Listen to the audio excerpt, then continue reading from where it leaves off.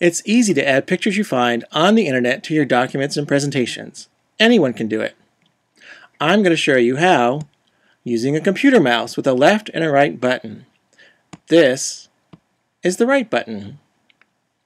Remember, you should only copy pictures from websites that say it's okay. Just because it's easy doesn't mean you can always use pictures other people have created. You wouldn't want others to use things you've created without your permission, so make sure you have permission before copying pictures. Find the image you want on a site that lets you copy pictures. In this case, I'm using a page designed just for this purpose. I want to copy this picture of a medium tree. Using my mouse, I'm going to move my cursor over the image and I'm going to right-click on it. Remember, this is the right mouse button. Right-click on the image you want to copy, and you'll see a pop-up menu that looks something like this.